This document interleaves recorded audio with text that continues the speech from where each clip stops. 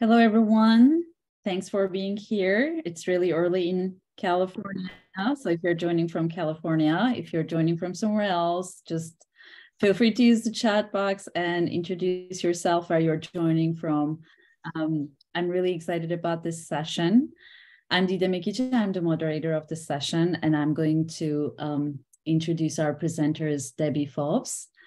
Hi, Debbie. Hi. And Evan Campbell. They are here today to talk more about the digital equity, which we really need to learn more these days, right?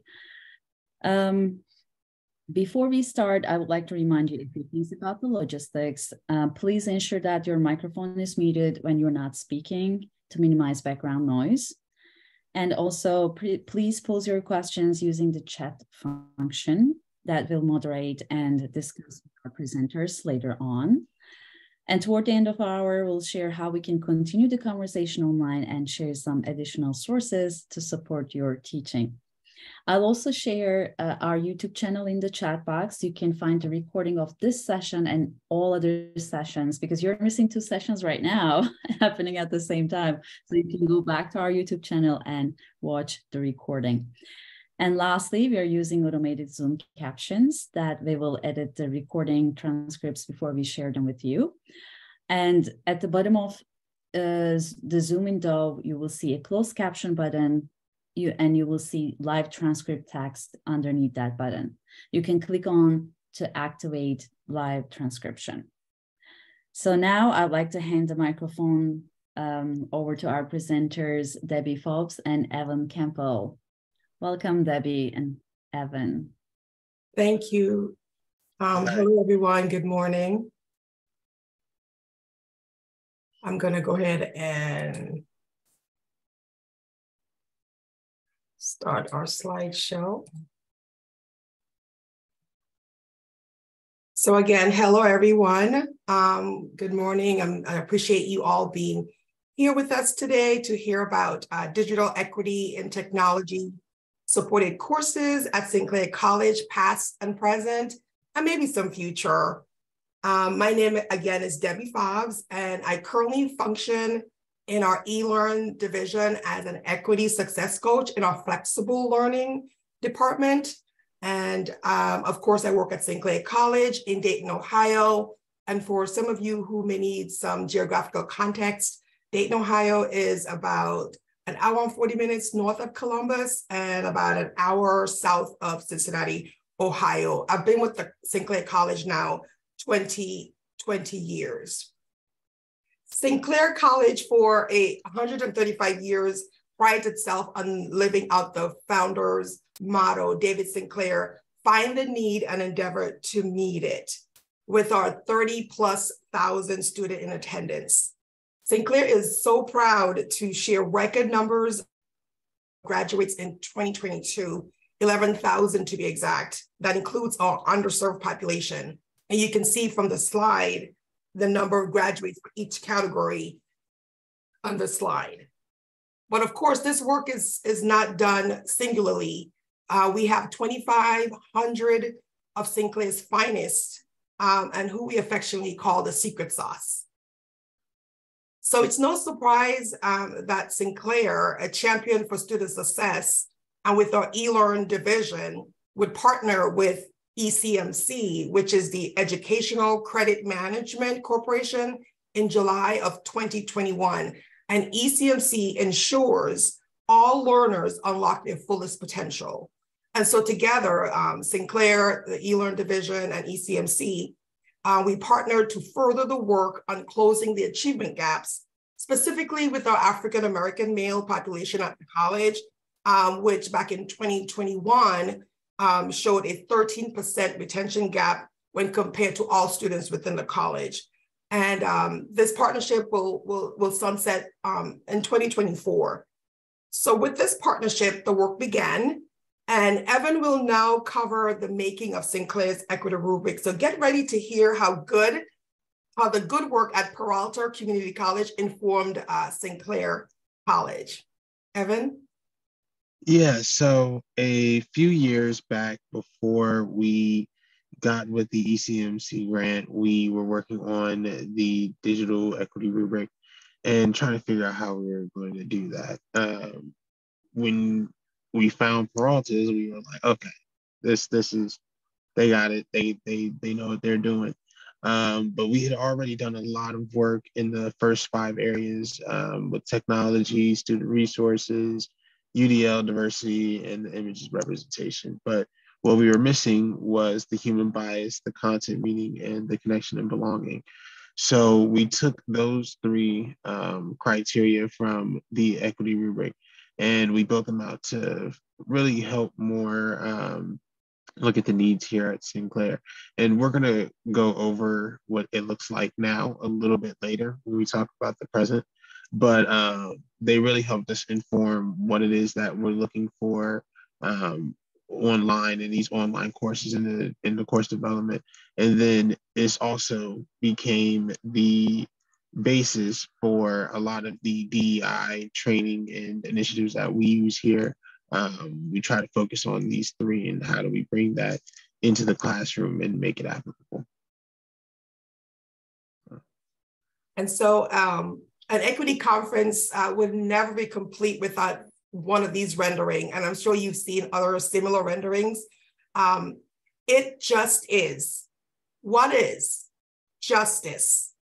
Fixing the system to offer equal access to both tools and opportunity. It just is.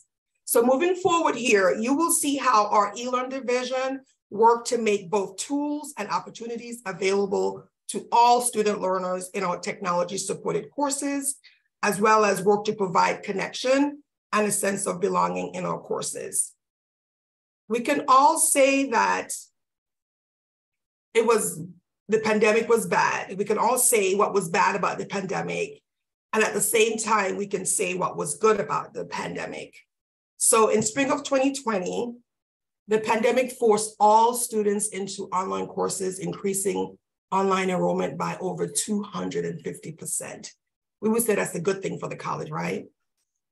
And then the following summer, the first faculty coach collaborative coaching model began, and it established the coaching to complete. And I'll go into some bullet points of exactly what the coaching to complete model was. That's in the past. So moving forward a year later, the work expanded so much that the Tutoring, Learning, and Center and the eLearn division partnered together to extend the coverage. There were so many students to support and faculty to support, and this work expanded 30%. Then you have the following fall, where the discussion of a permanent home to continue the Coaching to Complete program began, and it transitioned at that time to permanently be housed in the Tutoring and Learning Center. And then, of course, in spring 22 was fully under the umbrella of the Tutoring and Learning Center.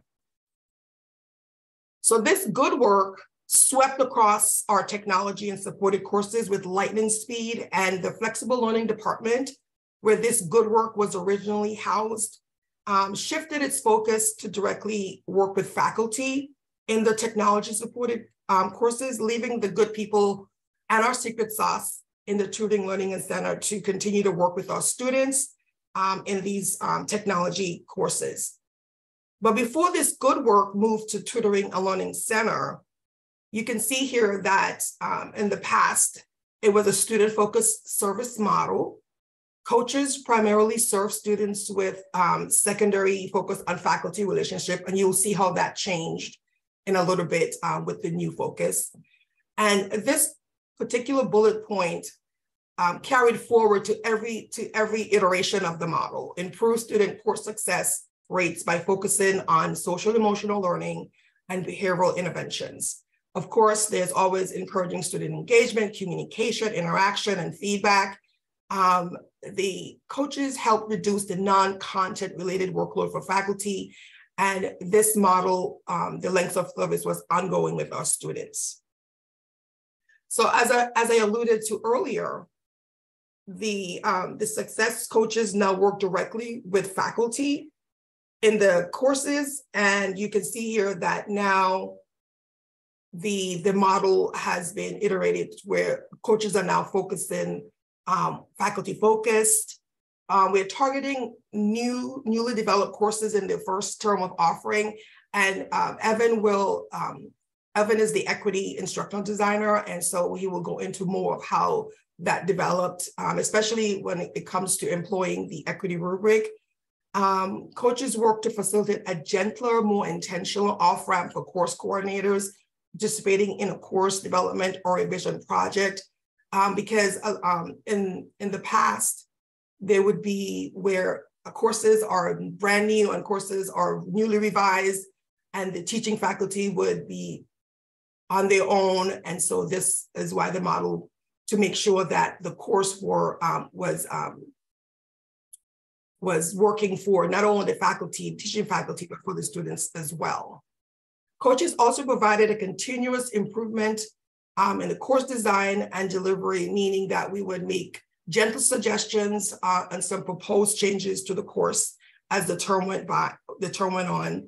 We would review e-learn content and deliver tools in conjunction with student performance and feedback. We would employ some targeted emails to our students to make sure that they're moving towards course success. We would recommend continuous improvement. And we typically worked with our faculty 1 to 3 terms. And really, as the model played out, we saw that we would only work for 1 term. And so, and then the ECMC partnership provided our eLearn division with funding to hire an equity success coach. And I'm currently in that role to, of course, do similar work as the success coaches did, with additional lens on focus on equity in the courses. And so you can see here, my role was to make sure that there was equitable student outcomes, support the classes that was high risk, high attendance, but low success, train to use the equity rubric. And you'll hear Evan talk a lot more about exactly what the equity rubric look like and how it's employed in the classroom with the course. We designed the courses were designed to influence course design, course delivery, course support, and course data. And of course, here we go again. We always provide emotional and learning support for our students. We partner with faculty to improve student success, equitable learner-centered strategies and technologies. And we partner with the equity instruction designer to make sure that we were employing the equity rubric correctly in the course. We provided progress check-in, and we always guided our students to mitigate any type of resource needs. We refer them to our Sinclair student support services, mental health counseling, and mentoring.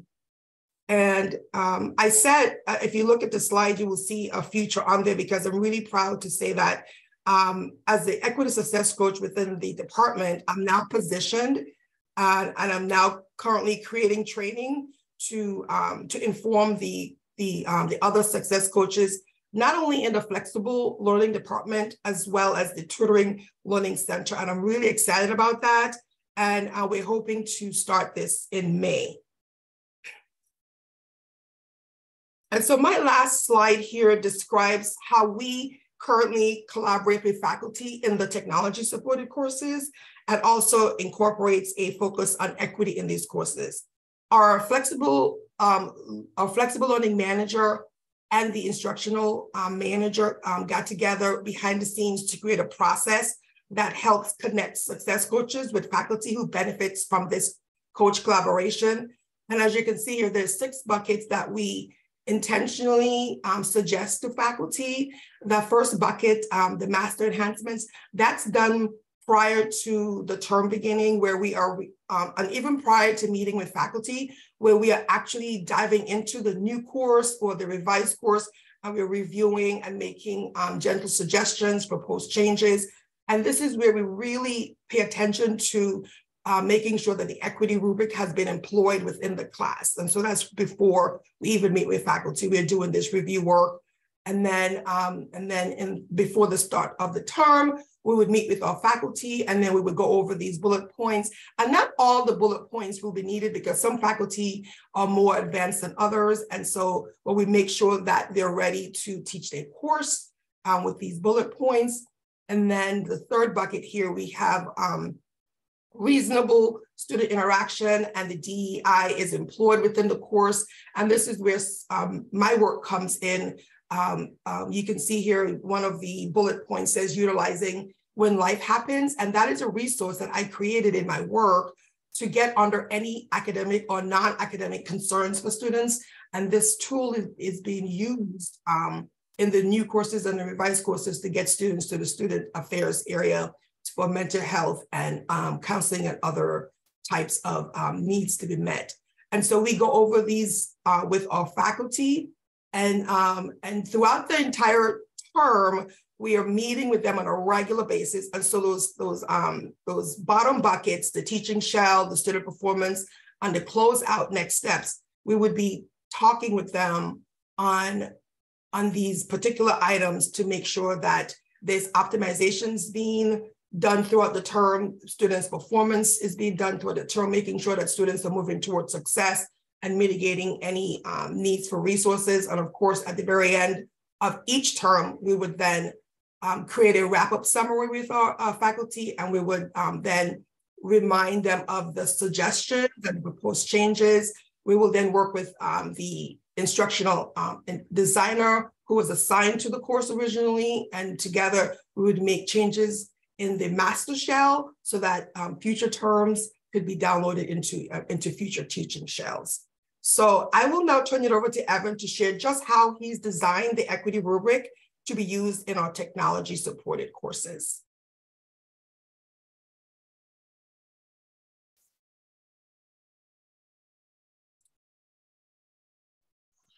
I was getting my cursor confused with yours. So I want to show you exactly what we turned the equity rubric into. Can you go to the next slide? So for the first part, we have human bias. And this is where we work to reduce those different biases that we all have. We did this by acknowledging within our syllabus the template in multiple places that we are a inclusive place, that we respect one another and respect each other's views, and that we are working on our different biases. One of the most important parts that we have in here is where it says the instructor verbalizes self-reflection of their own biases.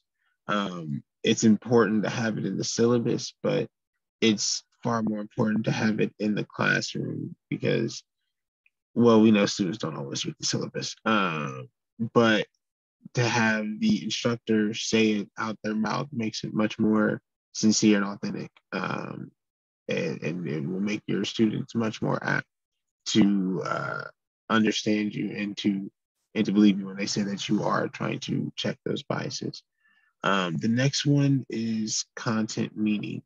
And that's just, that is pretty self-explanatory. It's what is the content that we're putting in front of them? What is the narrative that the content was created under? I don't know about everybody, but I've seen down in Florida that they're doing a lot of bills around education and what goes in a textbook. So those are the type of things that we have to think about. What is the agenda with which some of these sources that we put in front of students was created with? And is there a first person source that we can offer instead of teaching out of a textbook about the Holocaust? You give them the Diary of Anne Frank, or there's so many ways and that we can connect students with the work outside of traditional ones and ones that are always influencing from whatever the dominant culture is. One thing I always tell people is that culture isn't just where you're born, your race, or anything like that. Culture is a language, it's a sound, it's a fashion. So If you are into hip hop music, that's a culture. If you are a nerd who likes Marvel movies and video games, that's its own culture. When you get into these things, they have their own language. If I start talking about NPCs and mods, if you don't play video games, it's not something that you'll understand. So, when we think about culture, we have to kind of expand our minds and think about all the different ways culture can happen. And two people from opposite sides of the world can connect if they are both into rock music, and can talk about Aerosmith and get into all these different bands. They can connect in a different way, even though they're from other sides of the world and think and do things completely different. And so that's very important. It goes to the content. And I'll show you later how we are doing some of these things here at Sinclair as well. The next one. So then the next part is the connection and belonging, and that's cultivating the caring environment between students, but also between the student and instructor. It's very important that instruction is responsive and substantive. We want to make sure that it's not just correspondence education. I don't know about everyone here, but I've been in a online class where it's basically a check-in and do this sort of class, and that isn't very helpful. I remember not enjoying the class more than I can even remember the subject of the class. So it is very important for us to try and find those ways to connect with each other. And some of that comes with, checking your biases. Some of that comes with putting meaningful content in front of them, but it also comes with how are you designing your discussion questions? Are you giving your students a chance to really interact with one another, or are they just kind of passing by in the class and not really and when you get into the research, you know that when the students are able to take charge of their learning and be more involved in this way, it only makes it that much more effective. Go to the next slide. So that's the equity rubric that we came up here with at Sinclair based off of Peralta's. And now I want to show you how that has informed some of the things that we've done. So when reviewing new courses or updated courses, we put them through a whole list of criteria. The equity rubric helped us create the criteria that we put our courses through. So you can see here in the first box a statement inviting the student to address their own human bias, providing methods to address them in the classroom. So not only that one, but the fourth one down, a statement about the course being an open and welcoming safe space. Both of those are in the syllabus. And this is where we talk about the design of the class again. So these are things that we can see from an instructional design standpoint in the class, in the course, and what the students will see when they're navigating through their online courses. We want to make sure that it's in the syllabus, but like I said earlier, we also wanted to make sure there was a way for students to verbalize, or not the teacher to verbalize this in the classroom as well. Because as helpful it is to do the design, we can't, as an instructional designer, I can't be there in the class and get the teacher to do everything I want them to do. Another part is that the learning materials, examples, and assignments represent a variety of cultures and backgrounds and experiences, as well as one of the topics, at least one of the topics, being connected to non-dominant cultures. And that's the content meaning piece that really trying to expand on the perspectives of the assignments that we're handing them.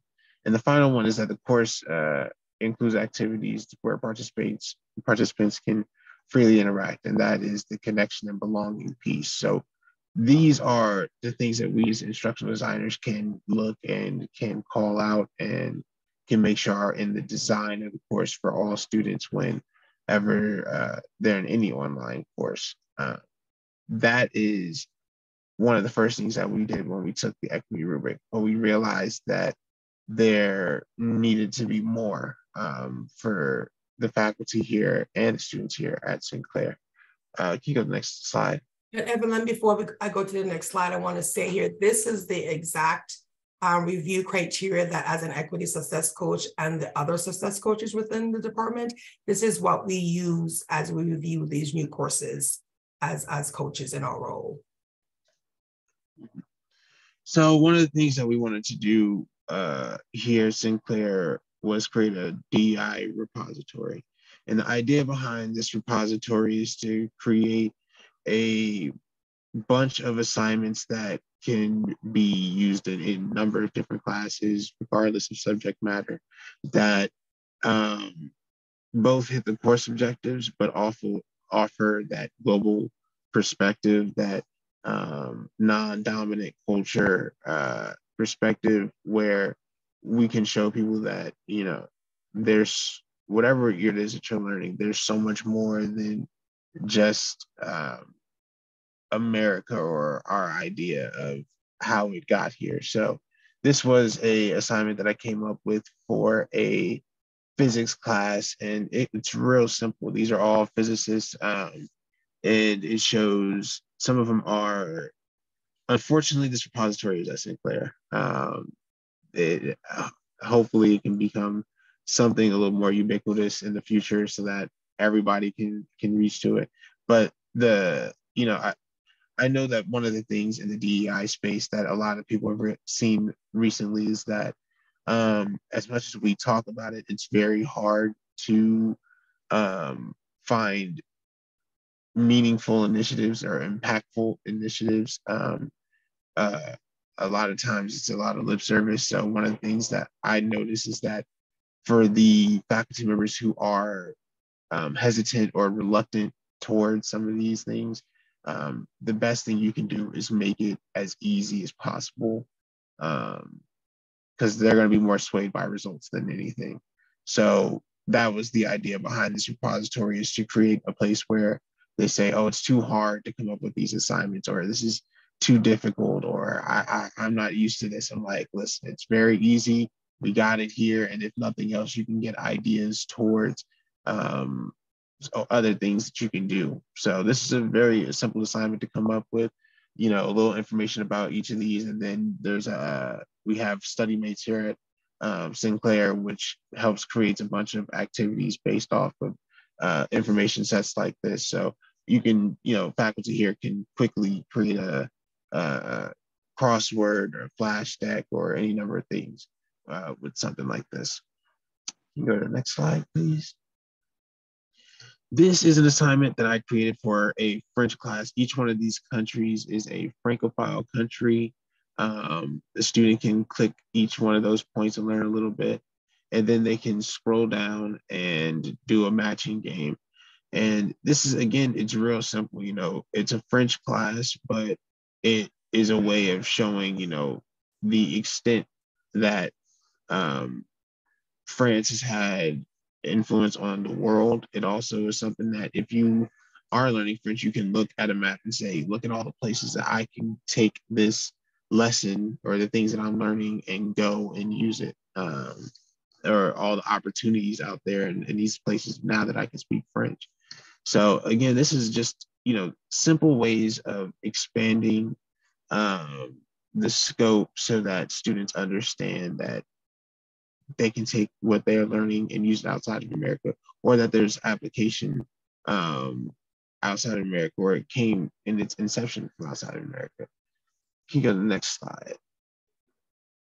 So this is a assignment that I created for a chemistry class. I know that the sciences and the maths can be even harder to find those DEI assignments and find a way. So doing things like this, I thought would be very helpful. The idea behind the assignment is that the students will research chemical processes and break it down into a timeline of how that process came to be. So with the black line is the process of pasteurization. And so you can see it started in China and then has history in Japan before getting all the way over to Europe. And this is before it ever makes its way to America. And this way, it's a visual representation for students to see how many countries and how many continents are involved in even the simple things that we do today.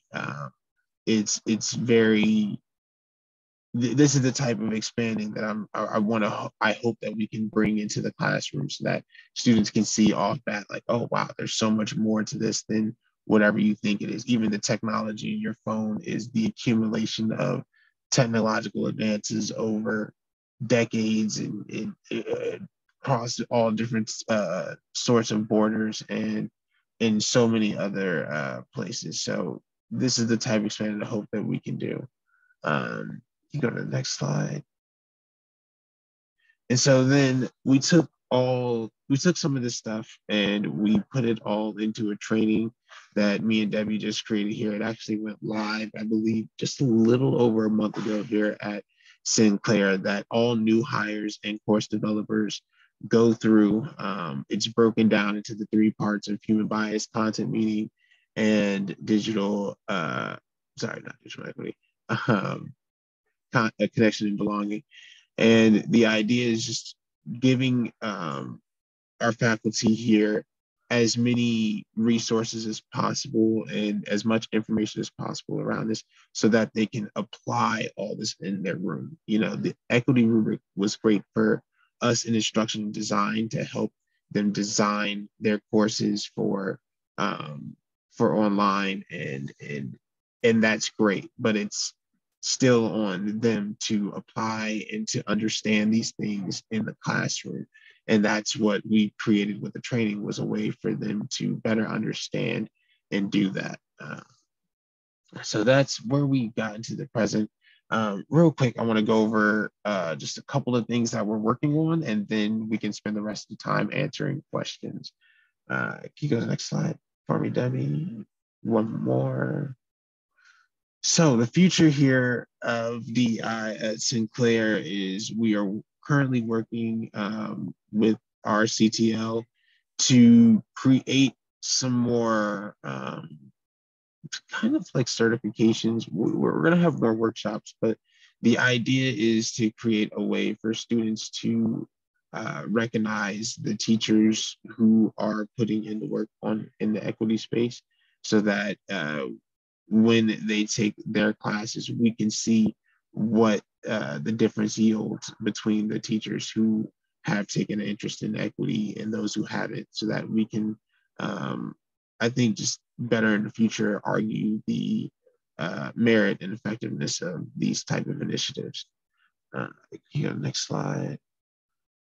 And then it's also just getting in front of more departments and people. The difficult part is in this space, a lot of times it is the people who are most apt towards these type of initiatives and these type of changes that come to these presentations, that do these trainings, which is great, and we love that. But we do want to reach those who are reluctant and who are hesitant. And that's a little more difficult, and that takes us really reaching out and getting in front of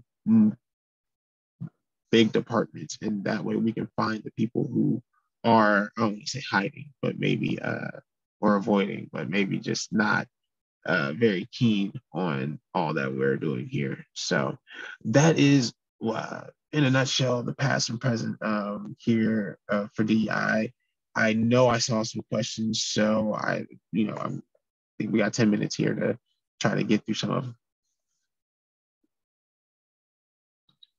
Evan and Debbie, thank you so much. I really appreciate this presentation, and I'm super excited to hear that Peralta Online Equity Rubric was an inspiration for you.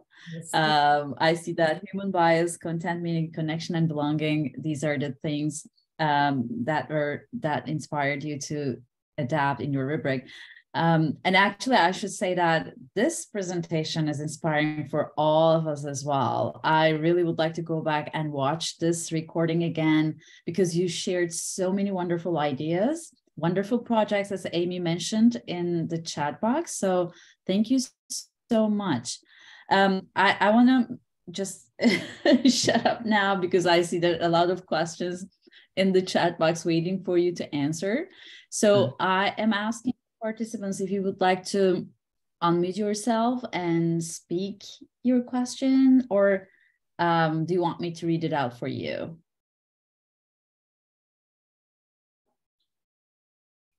Either works for me. Yeah, you should go ahead and read it out. That's fine. Sure. Okay, so I'm going to start with Karen. Karen asked, would you connect the explicit statement of bias with the practice of stating one's positionality in qualitative research? Ooh, I might need a little explanation on that one. Say that again. Would you connect the explicit statement of bias with the practice of stating one's positionality in qualitative research? And Karen, feel free to unmute yourself if you'd like to elaborate on that question. Yeah, so in certain practices of qualitative research, there's often a statement within the write-up that says how you think your perspective and history has shaped how you engaged with the research. And so it's less about bias, which I think perhaps implies a judgment or a defect maybe, and more just saying, here's who I am and here's the perspective I'm coming from and here's how I think it influences my work, so that you can then, as a reader, look at this work knowing that that's the lens through which I did my work. And so it just seemed like a different way of, but it seemed like the same kind of practice, kind of acknowledging that your history and your perspective shapes how you're approaching the space. Absolutely. I think that that's really important. One of the things that we have in our training is when checking your bias, it's very helpful to announce that to your students. It's in the training. We had a little template for how you do that. And that's, simple as coming in and saying, hey, I see that we have a lot of diversity here. I think that's wonderful. I personally don't know everything and I am still learning. So please feel free to come up and check me or let me know if I say something that is out of pocket or makes you feel any sort of way that is not my intention. As we are all learning, let's try and be as respectful as possible when engaging with one another in these conversations. That goes a long way because there are so many students and so many people who assume when they get into a situation that they think they're dealing with bias, that the person has ill intentions. And oftentimes we don't know when we are making someone feel marginalized because we don't have their lived experience. So it's important just to make sure that people understand that you're always coming with empathy and equity in mind so that they feel comfortable talking to you and addressing it when it happens. And Evan, I always like how you train us to think that we tend to think human bias is against, but sometimes our bias is for as well. I like that.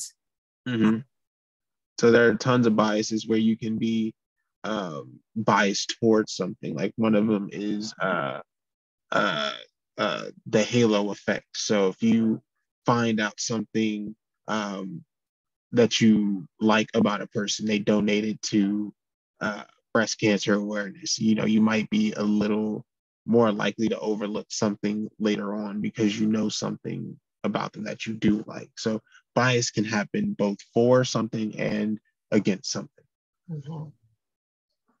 Thanks.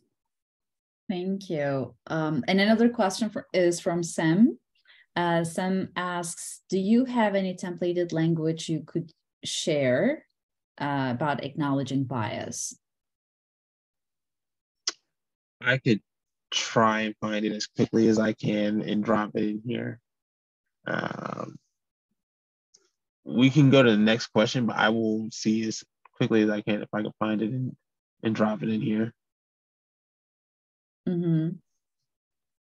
Yeah. And feel free to do so. Also, I shared the YouTube channel, so you can also share resources under your recording if you go to our YouTube channel that I shared in the chat box. So yeah, feel free to share questions or resources and continue that conversation in our YouTube channel as well. And Karen has another question. Do students get to provide feedback on some of these items? So as the equity success coach in the classroom, we employ several surveys. One of them would be getting to know you survey is one of them. And then we have a survey that's called You Belong Here survey. After about the 4th week of each term, we recognize the students may be struggling with reasons why they need to withdraw from the course. Maybe life's happening. Maybe they think they took on too much with the course. They don't like the teacher's teaching style, any number of reasons. And so we survey our students to make sure that they recognize that they belong here in this classroom to be successful. And sometimes maybe students do have to withdraw, and we deal with that as well. And then at the very end of the term, in our work as coaches, we also survey the students to get them to help us understand how they experienced the course for the term. So we do get the feedback from students to make the course better for future terms and future students taking the course. Mm-hmm. Thank you, Debbie. You're welcome. And Deborah has a question. Is the focus of the course review criteria primarily for learning activities such as discussions and assignments? And how are you enhancing the equity DEI content in course materials such as textbooks? It's not just about the discussions, it's really more of a 360. So one of the ones that I told you that we didn't focus on in the rubric was images and representation. Because, you know, we had other stuff in there, but it is one of the biggest things when we talk about content, meaning is what are the images that are going to be in there? What are the videos that we are using? So it is more than that, but the hard part is we as instructional designers use the equity rubric. That's how we help design the class, but we are not the subject matter expert. We are not the facilitator. We are not the instructor. So we can't be in the class. We can't choose the textbooks. We can't choose the sources. The best thing that we can do is give the information to those who are and hope that they are implementing it to the best of their abilities. So from that aspect, you know, there's only so much power that we have to do that. But we try to offer up as many more sources and more tools for our instructors and facilitators so that it's not just about the discussions or what assignments that they write. Mm-hmm. And as equity success coaches and coaches in general, we would make gentle suggestions in our review process and recommend other type of resources that possibly a faculty could consider. Mm-hmm. Okay, so we have one more minute and one more question to answer. So Maria said, I teach Spanish GED and I need to translate materials in Spanish. Would I be able to translate the materials in these lessons? Absolutely, yes. I think, and I think that's a giant part. UDL is something that I'm always a proponent of. And, you know, when you're using universal design for learning, you want to have